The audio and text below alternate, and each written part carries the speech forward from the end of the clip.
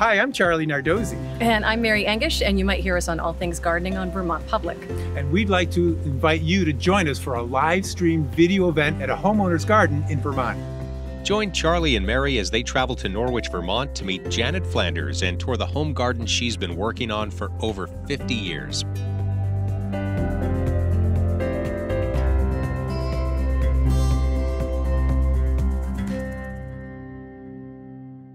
Janet, nice to see you again. Nice to see you. Yeah. Great to see you. My goal over the years has always been to just have bloom the whole season. So over the years, there's been a blank spot. And it's like, okay, I have to find plants that go there and will be blooming now. Right, right. And I think we can start right here in this garden. We might as well just dive right into your gardens because you have so many of them.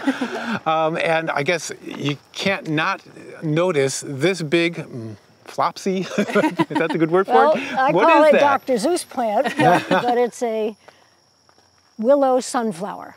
A willow sunflower. And because of the leaves, it makes it a little easier to remember because it does look willowy. Yeah, and that'll have a flower, obviously, on it. It will have little daisies on the top, which look very bizarre, but it does bloom, and it is attractive once it's got all the lovely gold yellow on top. Yes, and is that grown from seed? I mean, or is it a perennial? It's a perennial. It's a perennial. It comes back year after year. Every year.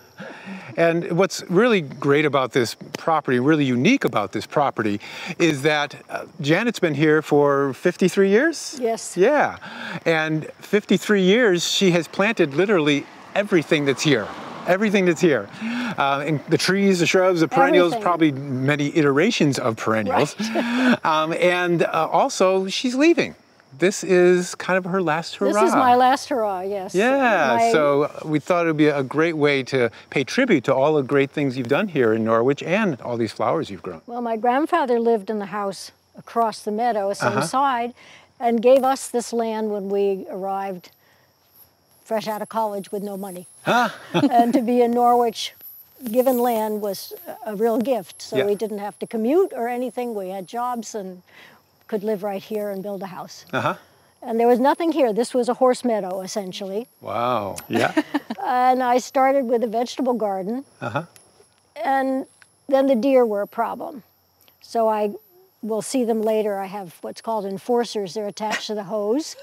That's a kind way of saying that. They scare the deer with water. Yeah, right. The woodchucks, unfortunately, didn't care, so within about 5 years, I'd come home midday to pick beans or raspberries, and the woodchucks would just be mowing the whole place down. Yeah. So that made me start a little flower garden, and then make another little flower garden, and eventually I connected them, and then I just kept going. Nice. So there was no big master plan per se. No, I wish there had been. I would now that I know what I'm doing, I'd like to lift it all up and start over. Well, let's go over. You have some nice examples of different kinds of gardens you can have, and the one over here is a shade garden underneath a nice crabapple tree. Yes. And as we're going by here, I just wanted to point out this flower on our left. And what is that one? That's a Boltonia. A Boltonia. And there are plants that you can cut back mid-June to make them fatter and shorter. But look it up first, because if you cut something back that doesn't want to be cut back, that's it. It's over, and you're very unhappy. So that's much shorter than it would be by about 2 feet. Exactly.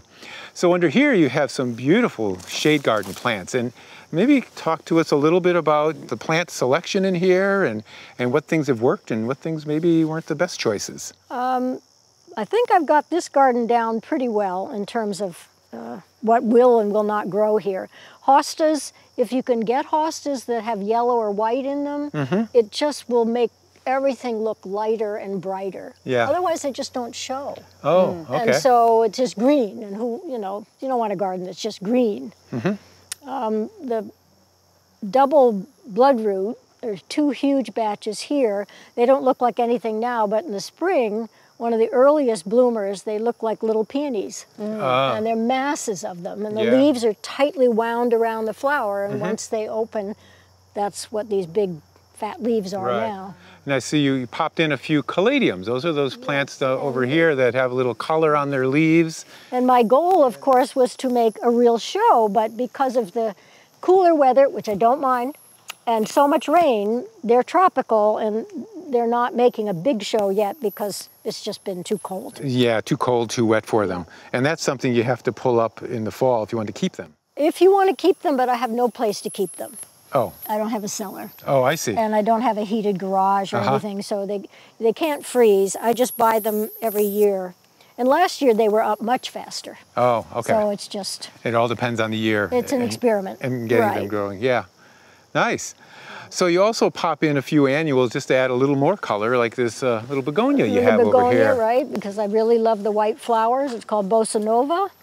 And the first frost will wipe it out. Well, yes, exactly. Takes care very of that for you. Yes, very sensitive. Yeah. Yeah. Yeah, this is really a nice way to show the different textures, different colored leaves in a shade garden, and it looks really nice in here. I'm sure at different times of year you have different things blooming. Right, and this is really a spring garden, particularly when the clematis is out. And annuals are great for fillers because once a perennial is bloomed, some look good forever. Yeah. And others brown up and really don't look very nice. And if you can plant something in front of it, it kind of takes your eye away from the very unhappy brown. Right, right. Nice.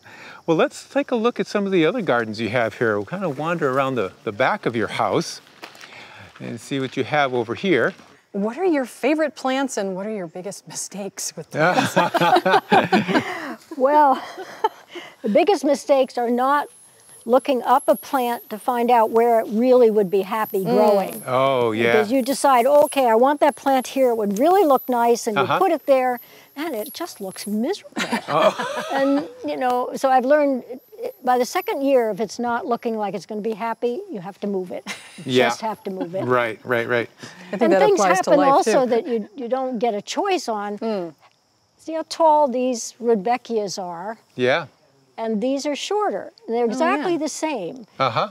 I came out one day earlier in June, and they had been completely skeletonized, this section. Wow, and I caught it quickly, so they've rebounded. Yeah. But, I mean... They dwarf the plants for you. Exactly. The plant had to put so much energy in getting more leaves that it couldn't... So something was eating these? Yeah, I think a caterpillar of some sort, Yeah, which only needed a couple days and then probably is somewhere down there to come back next year. Yeah, they went into their pupal form or whatever. Yeah. But this is quite stunning, the way you have this trellis here, and then you have the flowers just up against it. Well, the rain comes off the roof, and so especially this year, it'll just take everything down with it. It'll be lying down. Right, right. So I've had this trellis made so that it can hold everybody Kind up. of keep everybody vertical. Yeah.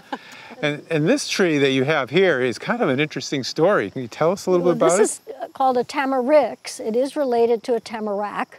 It is? Oh, really? Huh. It's very brittle and needs to be in a dry place. It's very happy in Colorado. It's considered a junk tree really there because it kind of takes over.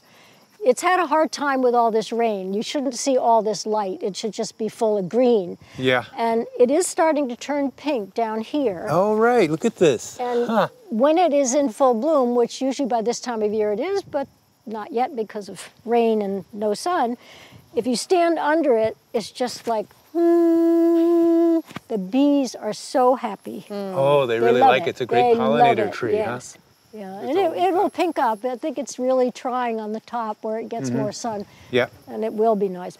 Well, my eye caught this arch you have over here. Yes. And the beautiful plant, the vine that you have growing up there. And maybe you could tell us what that is. It's a porcelain vine. Porcelain vine. Ampelopsis, real name. And I really like it because of the variation and the pink stems, which are very unusual. Yeah, really. And it comes from the ground every year. So you think it's dead, and eventually it does come up. Now, does it flower as well? Oh, yeah, it does. I could see. Yeah, it doesn't. Some little flowers. The bees like it, but like here's one. Yeah. But it's not showy. That's it's as really much for as the it does. vine It's and for the variegated leaf. And to get something going up so it isn't so plain. Right, and that's a great tip, you know, having something here, especially because you have this big wall of your shed behind it. You want to have something that's going to kind of pull it all together and cover it. And so everything else, and I think you mentioned to me, so you can plant things underneath it too. Exactly. And the clematis is finished, but when it was in bloom, it was a deep blue with red maroon edging, and Just together, it makes a big show. We'll see some other ones here in your property, but I love these seed pods. Yeah. That's probably one of the big calling cards for clematis. So let's go take a look at this island bed you have back here. You still have some lilies blooming. Look at that. We're trying. I mean, everything is kind of late this year, so usually by now, I would guess lilies would have been long gone. Huh? Well, these are later blooming, so that they're almost when they should be. Yeah. I lost a lot of the big, tall oriental lilies from the frost that we had. Oh, okay. Yeah. So they'll be back next year, but they just said, that's it, I'm done. But what's really beautiful about this garden is you have Nicotiana, you have the lilies, you have a number of plants, but you also have brought in some goldenrod, which kind of reflects the meadow around you. Yes, and there are some wonderful varieties of goldenrod now that have been hybridized, and one's called Fireworks, and unfortunately it's not in bloom today, but it looks like fireworks. It looks like fireworks, yeah. It's really nice to come out and see it giving you exploding, a show. so to speak. Exactly, Yeah. because it really looks like that. Uh-huh. There's a little crocosmia left in the back. Oh, those red flower, that little ones. Yeah, okay. They look like they belong in Hawaii. And the Angelica purpurea is in the back, the lavender umbrals.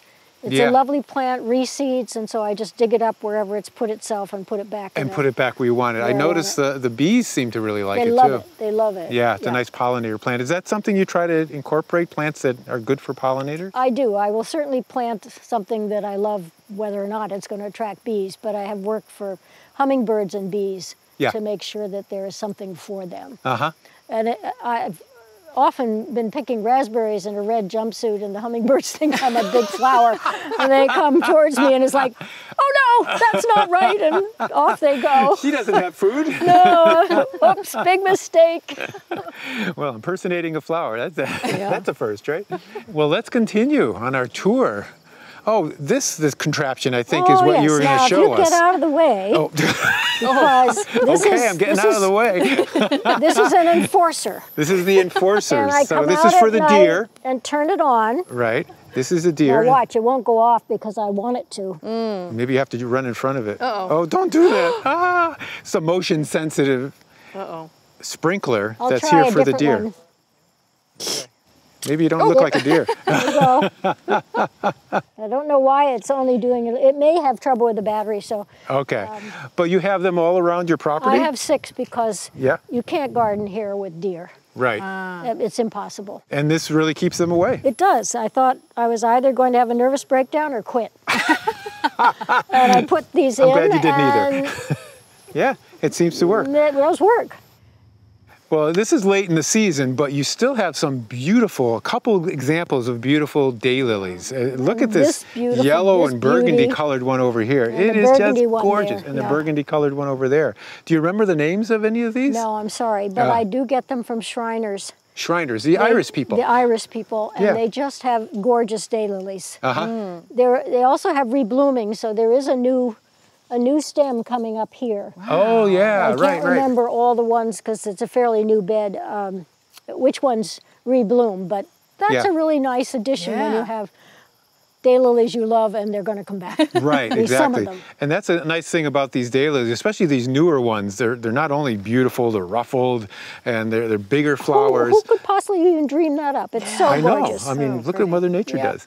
But also they rebloom. They've bred them so that they keep blooming. I have some new ones too are like that. They're still blooming. They started in July, they're going through August. They just keep sending up flower stalks, which is and this year I think probably more than normal because they get enough water. Usually it's drying out by August and they're saying, they don't like it dry. No, no, exactly. But you have this beautiful plant too. This is an annual that seeds itself. It's a euphorbia called Snow on the Mountain.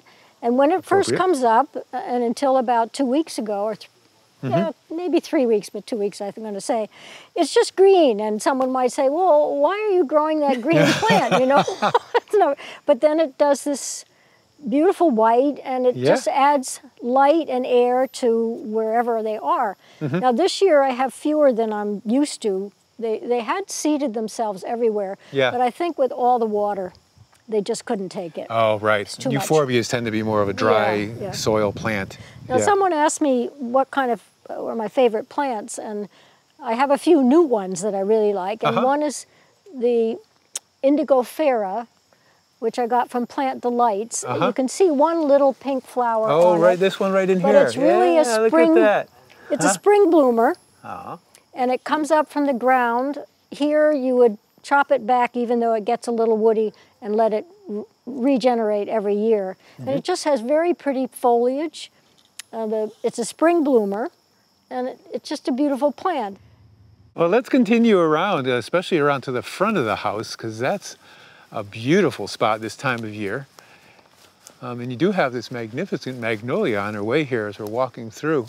Which is about twice as tall as anybody else's magnolia. I'm not sure And why, but it's you very planted happy. this, I assume? I did, and I actually Wow. planted it down on the other side and decided it was the wrong place. Yeah. And so I dug it up. It was my size. Yeah. Put it here. Much happier here. Likes it. 50 years later, here we go. And it flowers, right? And it flowers. Magnolia. Oh, yes. Oh, yeah, this is a spring flowers flower. You can see the buds, mid-April. actually. Oh, early. Yeah. A few years ago, we had a really early spring. It was mid-March. Oh, wow. So this actually was in bloom, and just as the frost hit, it was finished. So it didn't have the leaves out yet, so it was okay. Some things really got zapped. Yeah.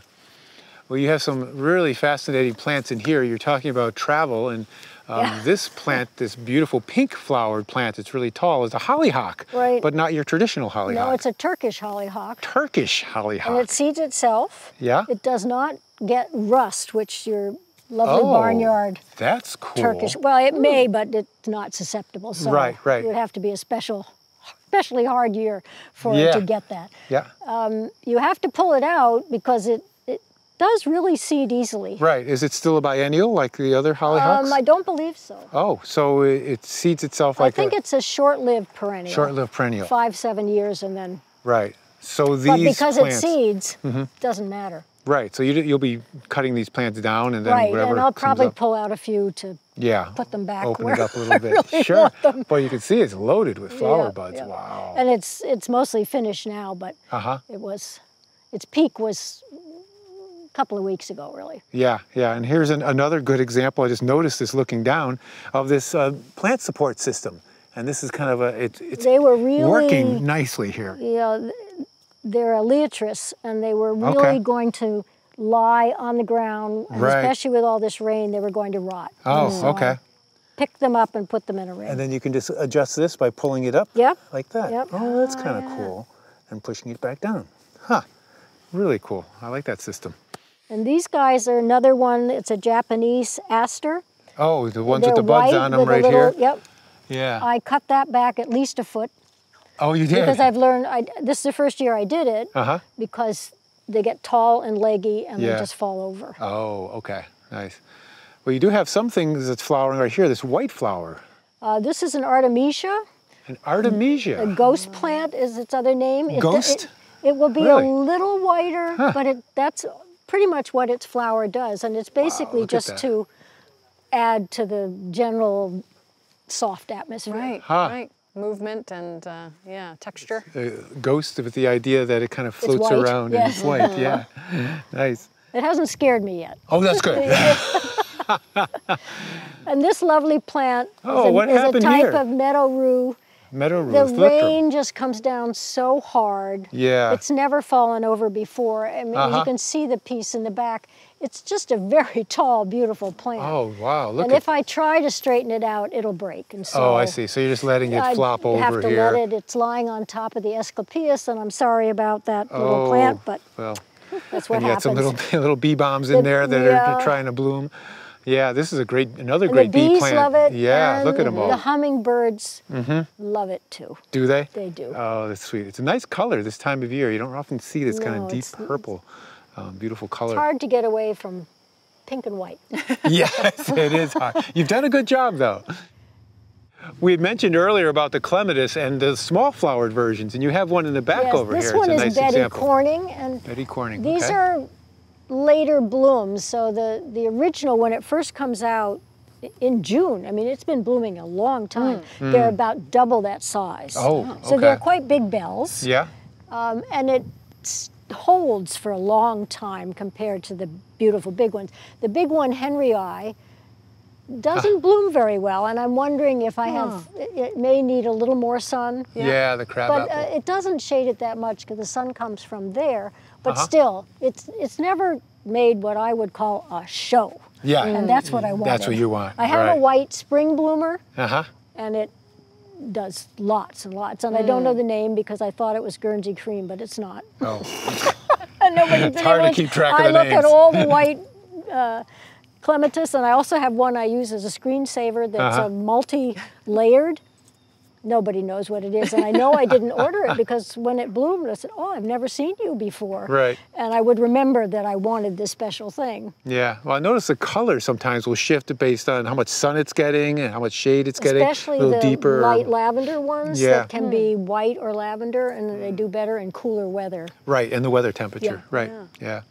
Well, you have a really cool plant over here. This is one of my favorites. It's blooming right now. They're so nice too. Tell us about this plant. These guys are called licorice, spelled with a Y, L-Y-C-O-R-S.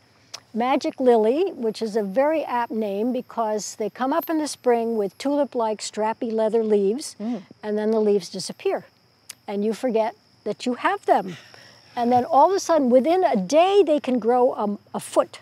The stem comes up, and within about 4 or 5 days, you've got blooms, and they're just delicate and lovely. Yeah. It's magic. It is. It's just like magic. That's why they're called magic lilies. And you just have the blooms, no foliage, just the stem, the blooms, and then they'll die back, and then you'll do it all over again next year. And they come back next year. Yeah, yeah. That's so sweet. And you have to remember they're there because if they're coming up and you step on them, that's it. They don't put up another stem. Right. So. This is a one-shot deal, so it's good to tuck them in somewhere where you're not going to be remember walking. where they are, and you're not going to walk there at that time of year. Yeah, right. And remember, late summer, don't go walking here. Yeah. Put a little sign up. Exactly. Now, you have a great story about this really tall plant here that the bees are still enjoying as the sun is setting here and the light level's going down. Tell us about this one. So, people always are surprised. That's an impatiens. Oh. An impatiens. We think of impatiens as that low bedding plant. Low thing, which I actually despise. But anyway, sorry anybody who likes impatiens. So Himalayan balsam is another name. Yeah. They're considered invasive because they spit their seed. I don't know if up here I've got one that I can show. Okay, so if you get in tight there on the seed. They're kind of like jewel weed in that. Yes, here's one. So when I touch this. Oh, they just spread their seed. I touched it before it was ready, but if it was doing it on its own, it literally spits. Yeah. So every spring, the first thing, starting around April 1st, I'm pulling up babies. And it's not a problem, they're real easy. Oh, they come right out. They come right out. So this is in the middle of my baptisia.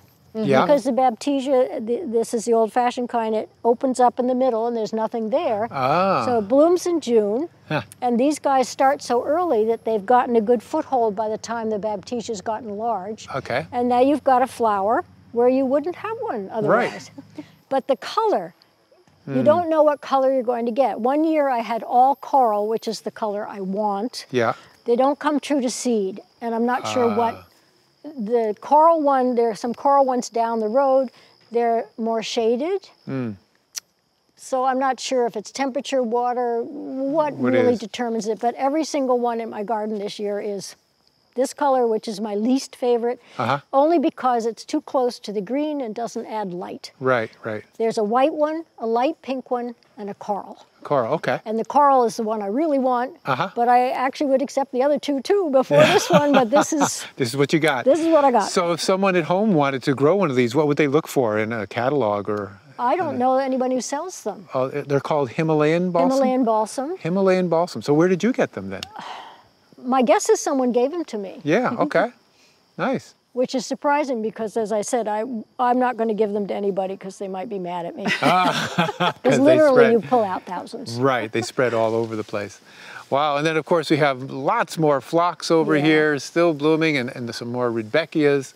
And the phlox smells so good, and it's really nice with the enforcers that I have, because the deer will come down the driveway and terrace the phlox. They really like phlox. And they will rebloom, but not if they come down again. Oh, okay. So you have a sprinkler somewhere hidden. I have a sprinkler under the apple tree that can see the driveway. On the driveway, covers the driveway. They started. I could see like 4 or 5 bite-offs, Yeah. because they're rough. I always cut with scissors so you don't have that roughness. And they stopped, so it must have gone off and scared them. Oh, it scared them away. Yeah. Wow, good system. Because really the year that made me realize I'm either going to quit gardening, cry, or both, they had not just eaten them once, but twice, and you know, they can only come back so many times. Right. So we'd like to give you a vase of flowers. Which you arranged Which, yourself. of course, you arranged, because they're all your flowers. Yeah. There's a little linaria left, and this is another plant that not everyone should have because you cannot put it in your garden. It's false spirea. Oh. And it has these little tapioca pearls, Yeah. and then they open, and it doesn't last but you know, a couple of days from now, once they're all open, it starts to brown up pretty quickly. Right. But it's a bush that's woody and new growth both, and it just spreads like crazy. So I have it down near the meadow. Down away. And you mow up to it, and it has these lovely flowers, which the bees adore, but yeah. Yeah, you keep the tame things close to the house and the wild things in the wild areas. Far away. Far away. Yeah. This has been great, and we really like to thank you, Janet, for walking us around. And thank you for watching All Things Gardening Live. I appreciate it. This will live on the Vermont Public YouTube channel. And of course, we'd like to thank Gardener Supply, too, for sponsoring us to do this. And if you have gardens that you might think would be good, let us know. We'll probably be doing more of these, either this year or next. Bye. Bye-bye.